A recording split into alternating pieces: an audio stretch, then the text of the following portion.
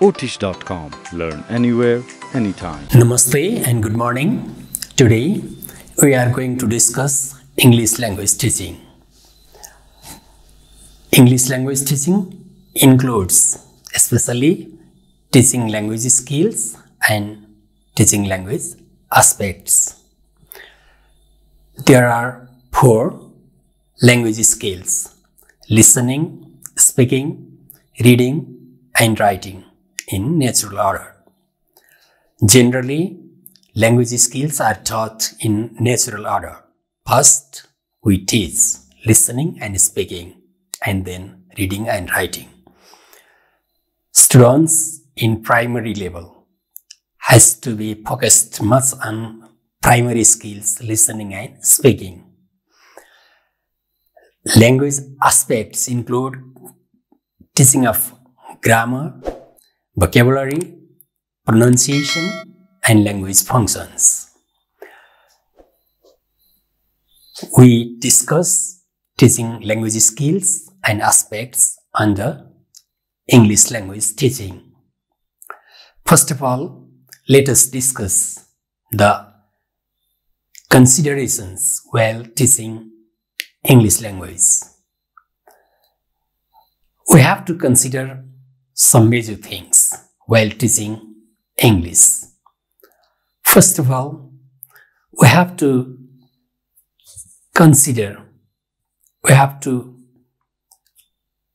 focus on setting up the context or situation. If we set natural-like setting for teaching English, then the students can learn well. And we have to consider the presenting new materials, new vocabulary with appropriate materials, support materials. Vocabulary should be taught with proper use of materials. This should be considered while teaching English. And conducting communicative activities is another important matter in teaching English. Through games, language games, songs, rhymes, chants, riddles, pictures, jokes, actings, etc. can be the communicative activities while teaching English. This is to be considered. And use of appropriate materials, not only for teaching vocabulary, but also teaching all skills and aspects.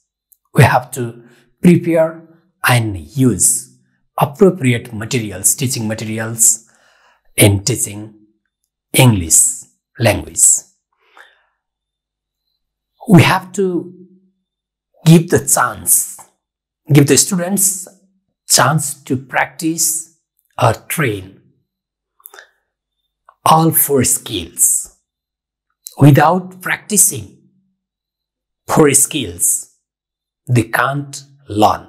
Without practicing listening, without practicing speaking, without practicing reading, and without practicing writing, they can't learn listening, speaking, reading, and writing. So, we have to train students in all 4 skills. It is another consideration while teaching English language. Understanding individual difference and need of the students is another important matter, an important phenomenon while teaching English. The students' background, their status of knowledge, of language, we have to know them all. Without knowing them, without knowing students, the teacher can't teach well. So, understanding individual difference and their need and their background and setting the activities according to their need is another important matter to be considered while teaching English language.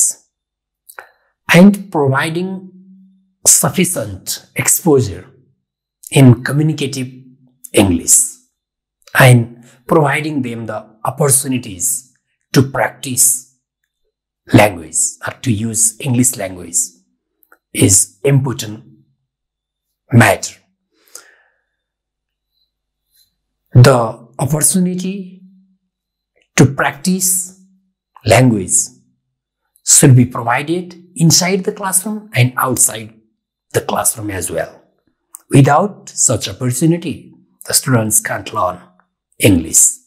So, providing sufficient exposure of language, English language, and providing them the sufficient opportunity to practice it is another important thing to be considered while teaching English. Now, let us discuss teaching of listening.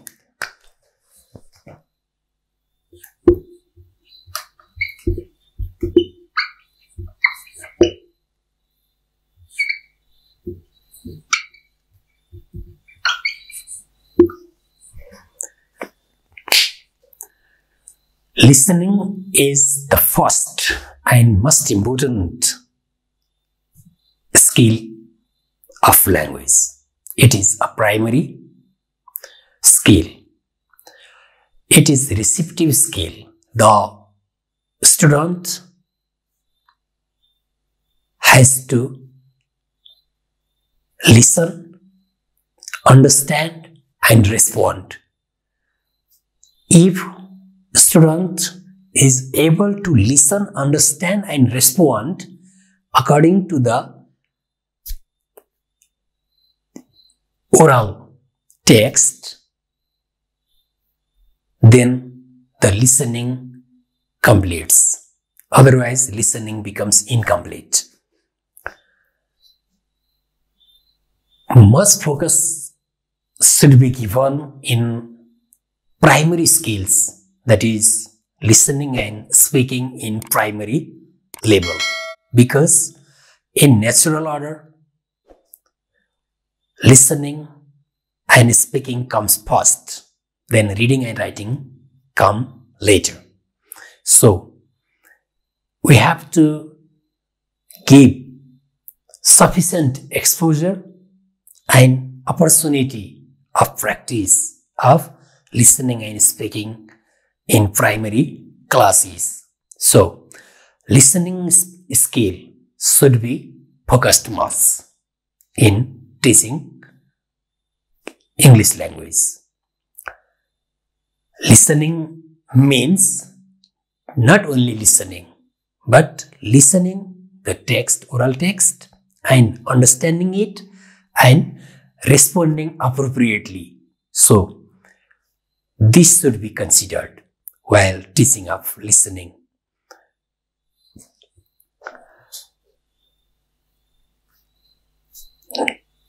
Now, let us discuss the activities that can be carried out in the classroom while teaching listening. Generally, we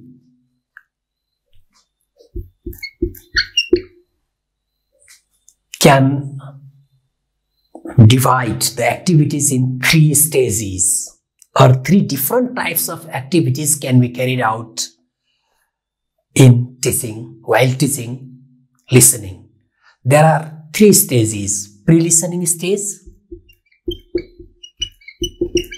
So, for pre-listening stage, we have to do the pre-listening activities.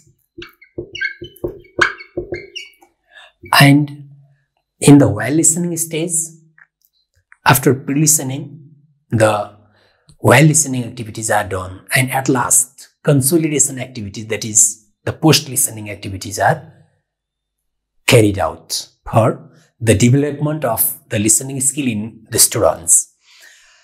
Pre-listening activities are such activities which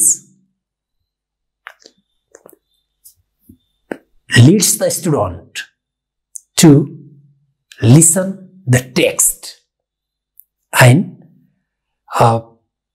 it focuses or motivates.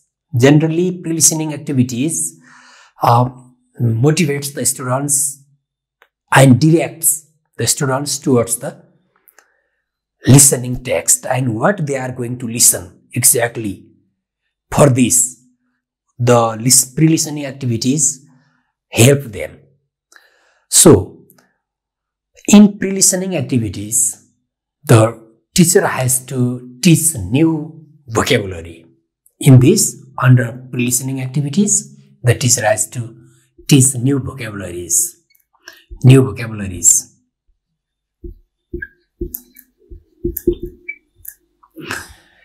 Through different techniques, we can teach vocabulary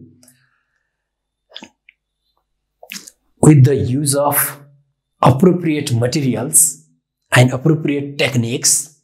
The new words or new vocabularies are taught. We will discuss how to teach vocabulary later. Now, this is one activity in pre-listening stage. Then, talking about the related pictures, the teacher can give some pictures, can present some picture related to the text, oral text that the teacher is going to present orally before the students. For the listening activity, the teacher can give some pictures, and through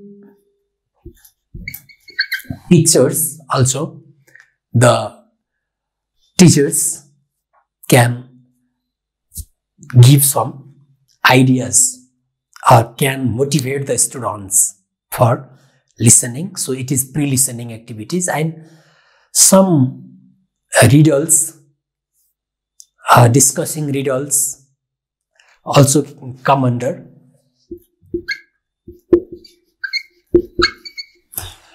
pre-listening activities.